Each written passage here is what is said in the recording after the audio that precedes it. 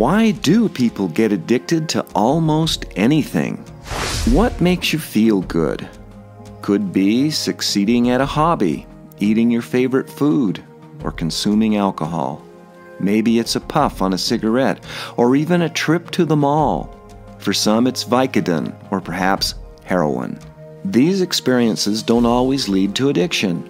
So what makes a particular habit or substance addictive? Why do some people go through addicted experiences even if they are costly or detrimental to their health and relationships with people they love the most? Think of it this way. Addiction is a biopsychosocial disorder. It's a combination of your genetic potentials mixed in with your neurobiology and how that interacts with psychological and social factors in your life. Addiction is a disease like type 2 diabetes, cancer, and heart disease in that it can be preventable and treatable. Everyone's path to addiction is different.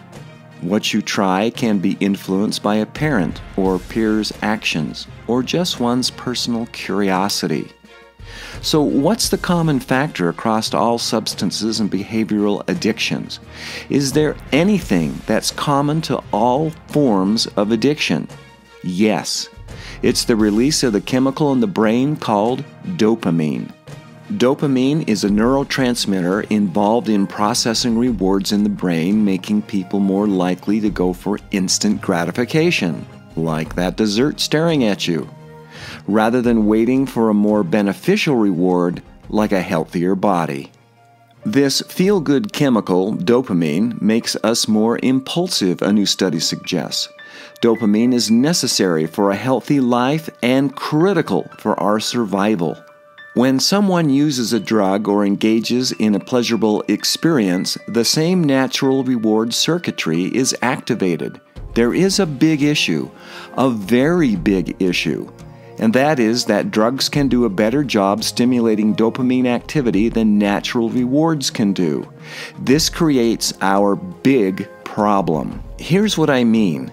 Different drugs can tap into the dopamine reward system in different ways. For an example, marijuana and heroin have a chemical structure similar to other neurotransmitters. These drugs can trick some brain cells into activating neurons that use dopamine. On the other hand, cocaine and amphetamines prolong the effect of dopamine on its target neurons. This is a disruption to normal communications in the brain.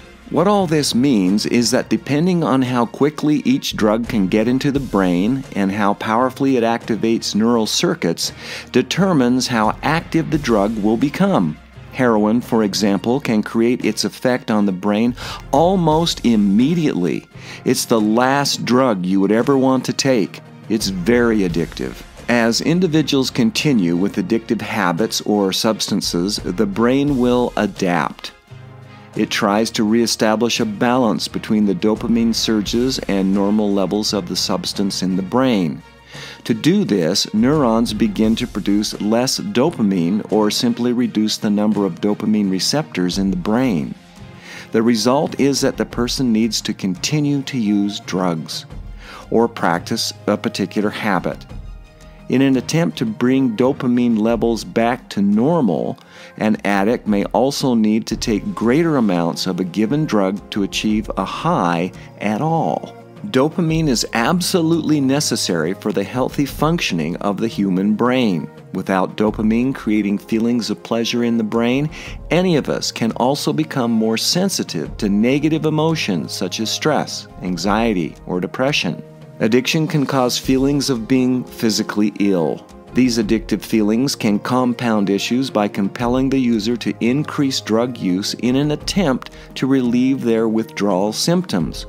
This holds true for psychological addictions as well as substance addictions. Eventually, the desire for the drug or behavior becomes more important than the actual pleasure it provides.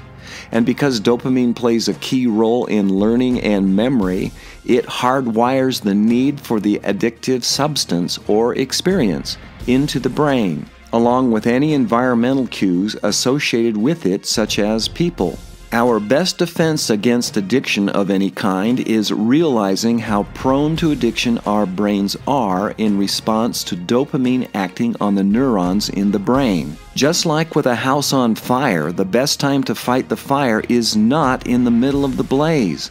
It's in the preventative actions taken before the blaze has had a chance to start. To learn more, please visit the Institute for Addiction Study.